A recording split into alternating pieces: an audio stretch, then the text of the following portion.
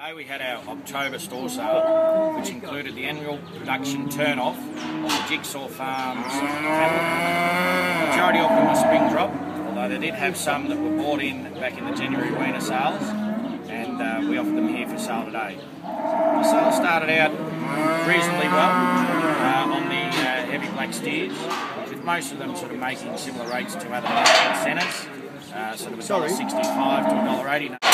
And then once we got onto the grown Hereford steers, you know, they sold extremely well, and he provided solid competition on those to make up around $1.80, 1 or 2 cents a kilo, which were cattle that were sort of $4.20 to $4.40 kilo.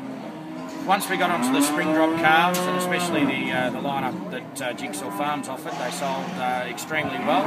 They come through the winter reasonably well, and were right on the do, and they were starting to put on a lot of weight. Top end up around 360 or 70 kilo for spring drop calves, which was good. And these made, the Charolais made up to, I think it was from memory, about $1.94 or $5, and the blacks made up in excess of $2 a kilo, so it was quite good.